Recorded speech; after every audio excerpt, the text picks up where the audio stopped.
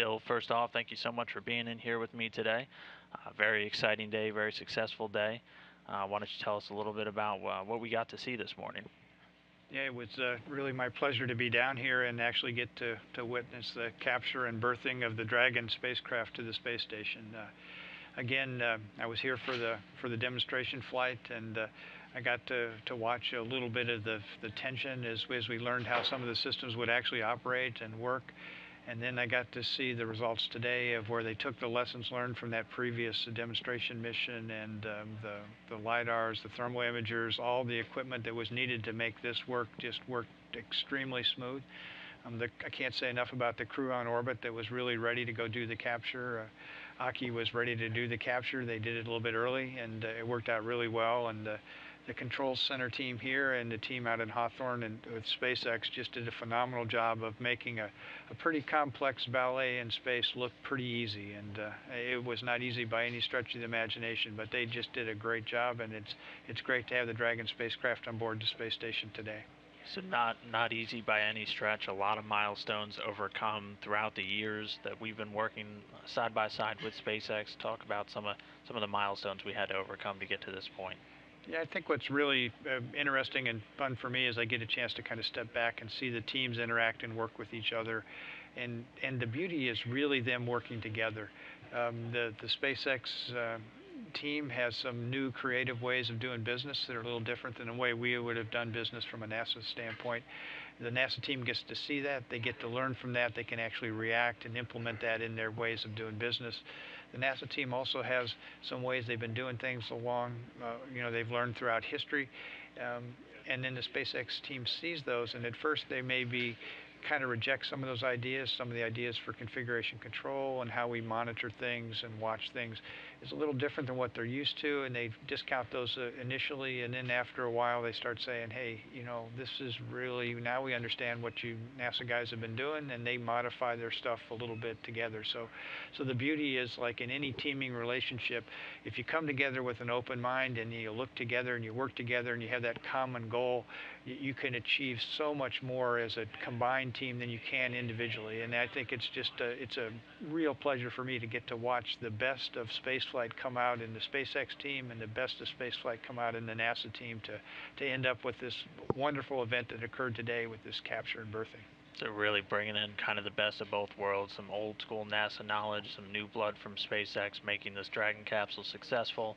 Really exciting stuff. So now, first commercial resupply mission, berth to the International Space Station. What does this mean for NASA? Why is this important? Again, I think this is tremendously important. When we retired the shuttle, we needed a way to get, scientific investigations as well as necessary supplies, crew equipment, food, other things to and from space station. And we entered into the commercial orbital transportation system activity with the Space Act agreements with both Orbital and with SpaceX. Now this is the first commercial flight where we're buying essentially services to carry up things to orbit. And I think the thing we miss sometimes is the exciting cargo that is really on board this flight. There's some critical components that we needed to get launched to station. They're there. Probably the most important thing for this flight is this will allow us to return some samples from space station. There's a glacier freezer that's on board, as well as some cold packs that are in the Dragon capsule. We have 3 minus 85-degree freezers on board space station. We've not returned anything from those freezers since the shuttles quit flying last year, so they're stocked full of really precious blood samples for the crew, because we're trying to monitor how the blood chemistry changes over time during an expedition. There's also biological samples in there. There's also some plant samples where we had some plants that we've fixated the plants, and then we froze them in a minus 85-degree freezer. So these are unbelievably unique and precious specimens. They've been captured. The unique presence of space station, they're locked in these frozen samples, are potentially information that can reveal a lot about what microgravity is and how it works in a biological sense. So those are sitting up there. They're waiting to come home. They need a way to come home. Our freezers were starting to get full, so we're going to take uh, approximately 1/3 of the samples that have been stored in those freezers on orbit, put them in this glacier freezer, and then get a chance to return them here to the Earth on the Dragon capsule at the end of the mission. So it's not only the upmass, but it's also given us the ability to return this precious cargo. So I look at the vision of where we were when we laid out this concept to go move forward, to bring in some commercial providers to provide services for us. There were a lot of skeptics at the beginning, but as evidenced today, I think you're starting to see that this can work and can move forward.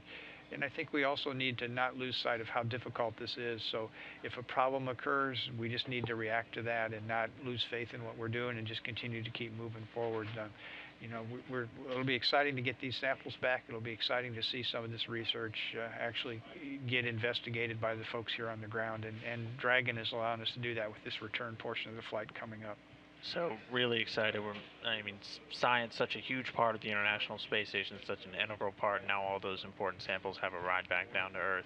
Talk a little bit earlier, you were telling me about some of the really cool science experiments that we have going on. Tell me a little bit about some of those. Yeah, what's going on station is we have an aquarium, a fish habitat that was launched on HTV, and it's been installed by Aki on board station. It's there, it's been checked out, it's ready to be operated and used. The fish are coming up on the Soyuz flight, and I was down here not only for the capture and berthing, but I was down here for the flight readiness review for the Soyuz flight. And on that Soyuz flight, we'll fly up some Makata fish that will actually inhabit the aquarium. And what's intriguing about that is we're looking at bone loss potentially with this. We've flown these fish before in space for a 16-day mission, but we've never been able to fly them for 60 or 90 days.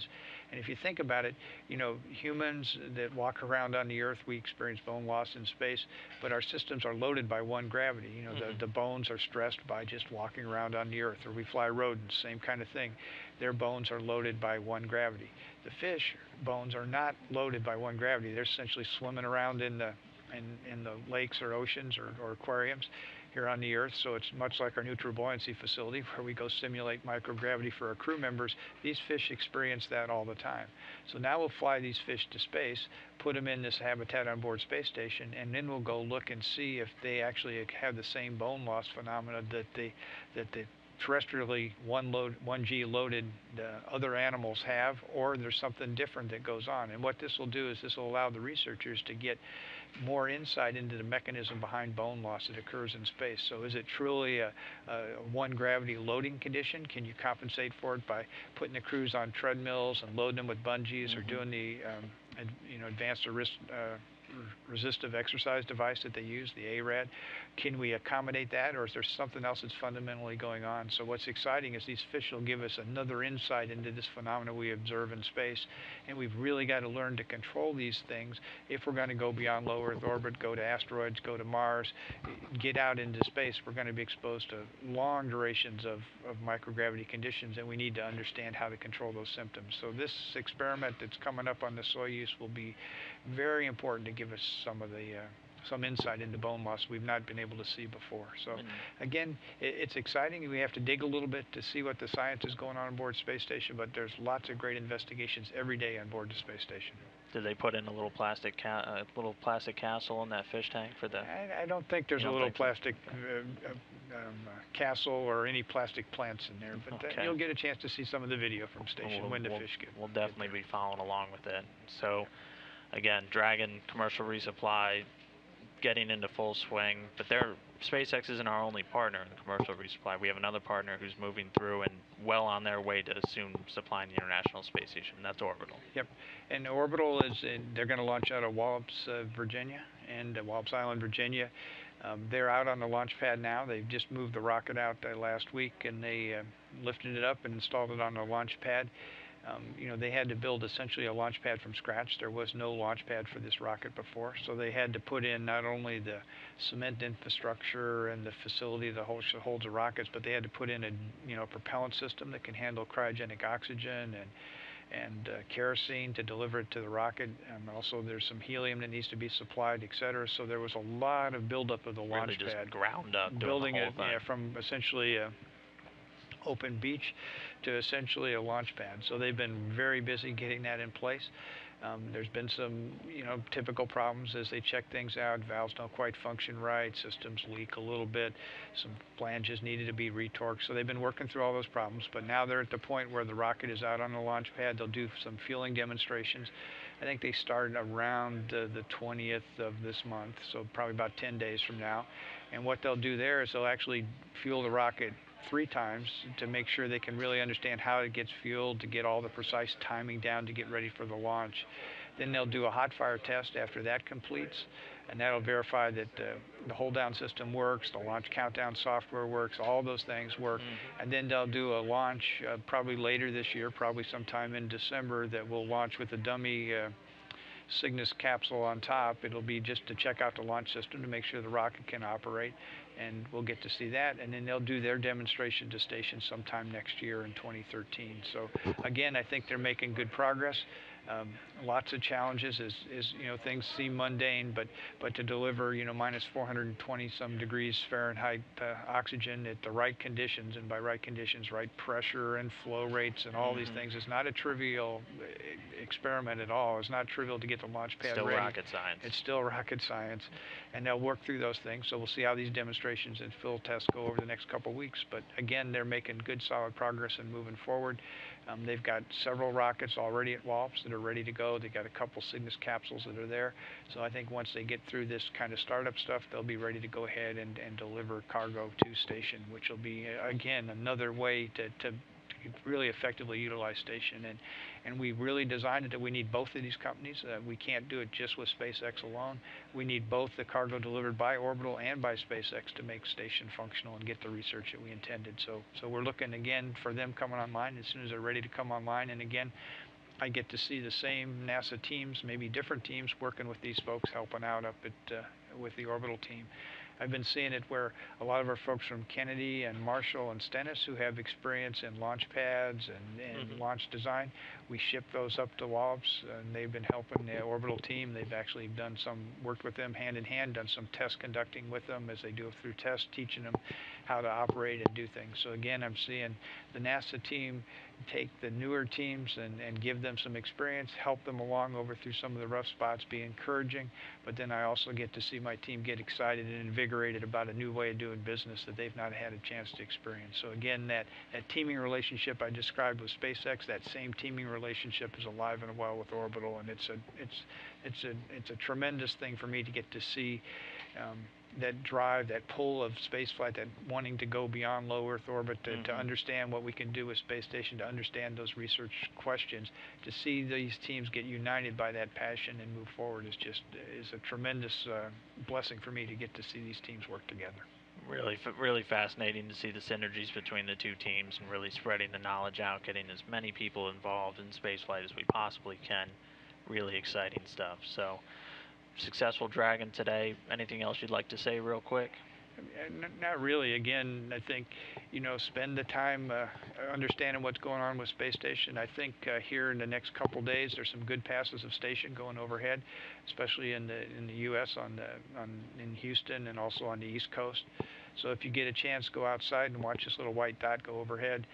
I tell people that you also have to have a picture of the crew, so you need a picture of Yuri and Aki and Sonny, so you can show your friends that these 3 people are in that little white dot up there, right? And there they go across the sky. So I think, and also spend a little bit of time, go out to the web, research a little bit, find out what the research is we're doing today on space station, and then figure out a way to talk to your neighbors and friends about what that research is and how that research affects their lives. And so use that little white dot going overhead that you see to essentially maybe talk to your friends and neighbors about what you're doing and what excitement you see in the space program. So again, my only thought for the day is the weather's been good here in Houston, so if you get a chance, especially tonight or tomorrow night, get a chance to get out there and take a look and see this marvelous thing that flies overhead. Absolutely, and it is amazing to see it too when you see it streaking across the sky and just thinking there are people living on that. It's been up there for 10 years. It's this modern marvel. It really is inspiring. Yep, and you can even say there's a Dragon capsule attached to that. And there's a Dragon yep. All right, well, Bill, thank you so much for being here today. Again, Bill Gerstenmaier, Associate Administrator for Human Exploration and Operations. Very successful day. It's been an honor. Okay. Well, thank you very much. All right, thanks. Thanks.